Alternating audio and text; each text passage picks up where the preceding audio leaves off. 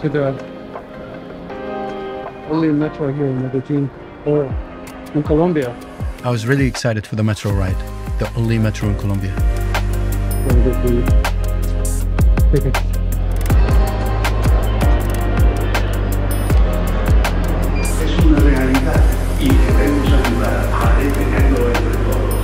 This metro is above ground, spotlessly clean, and very secure.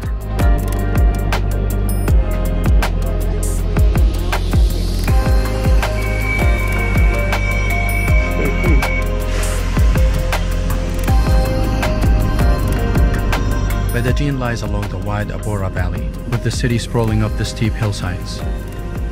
The metro traverses partially up one side of the valley, from which you have the most magnificent views of the city.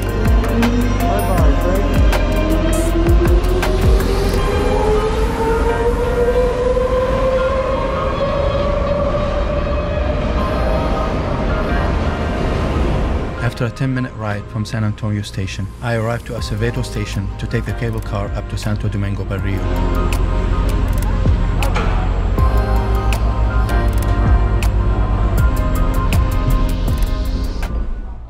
The cable car floats over the mountainside.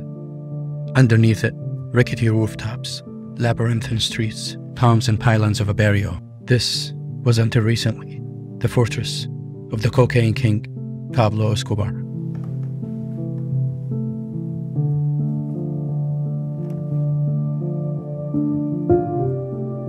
There's a strange silence up here, where vultures soar above the bustle.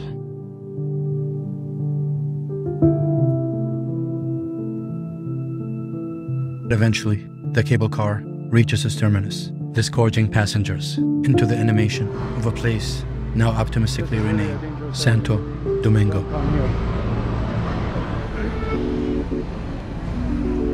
In about 5-minute walk from the station to the new Mirador, you will experience a sweeping panoramic view of the city below.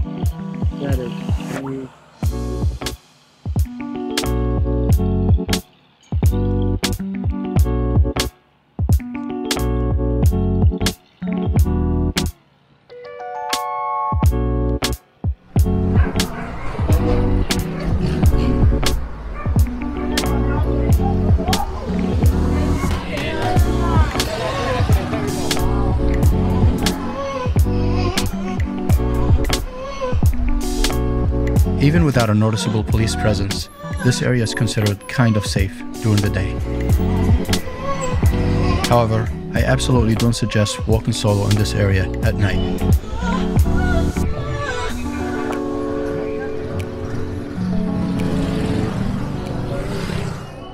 At one point, Medellin was the most dangerous city on earth. More than 6,000 people were murdered annually.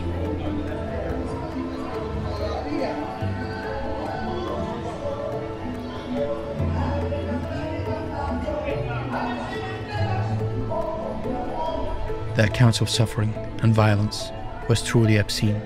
It wasn't just a warfare between gang lords and drug criminals. It was children being tortured and mutilated for accidentally crossing an invisible territorial boundary. Kids had to grow up with killing taking place in their bedrooms and bullets flying through their curtains. The people of the city really want to change, and with the help of some new facilities and the metro cable system, that allowed those poorer neighborhoods a cultural revival.